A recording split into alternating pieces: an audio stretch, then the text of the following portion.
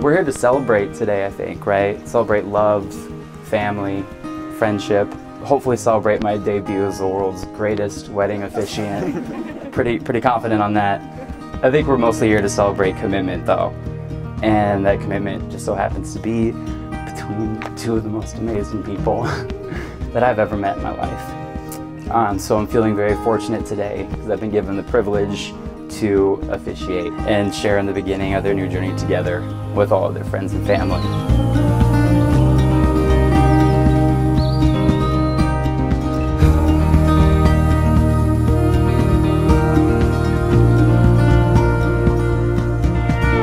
For those of you who don't know me yet, my name's Ollie. Martin and I have been friends for the best part of 7 years.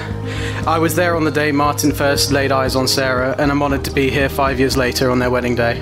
Sarah and Martin have a deep and instinctive love for each other. I think I can say for everyone that you look stunning.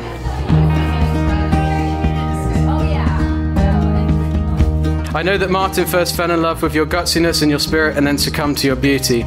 You make Martin extremely happy. You have a voile de joie that warms the hearts of everyone who knows you, and you have won the heart of the best man I know.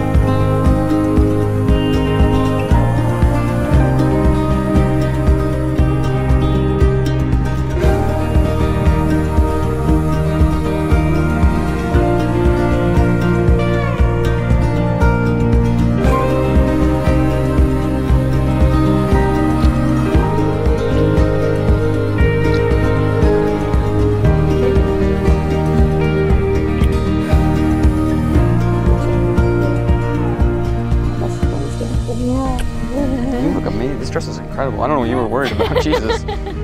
My God. Dress. I love you.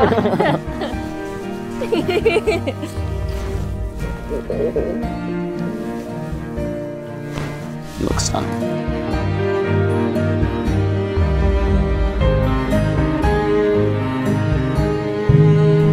When Sarah first told me about the new guy she was dating about 5 years ago, I was admittedly skeptical, okay, in the way that anyone would be after they heard their best friend had just fallen hard for a stranger.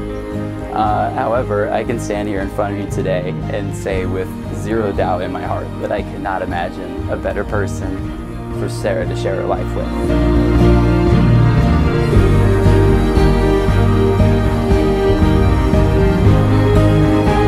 There's a rumor going around that Sarah and Martin have written dedications to one another that they wish to share with us all today. So at this point, I will begrudgingly turn the spotlight over to them, and we're going to start with Mr. Martin Elman. Sarah, before I met you, I had preconceived notions of what a partner could be, of what finding love could mean for me. I never could have, nor would have imagined it would mean having a best friend. I never thought it could mean excitedly hoping to get off work early just to be home and be beside you. My dear Martenzio, the last 5 years have been filled with so much love and growth. I admit to having been slightly confused by you in the beginning.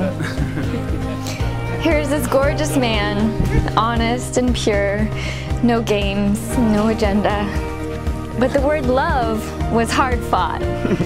A wise man named Ollie once told me that you choose carefully who you love, because once you are in, you are all in. And I feel so fortunate and so special to have been chosen to be the recipient of the love of Martin Melnick.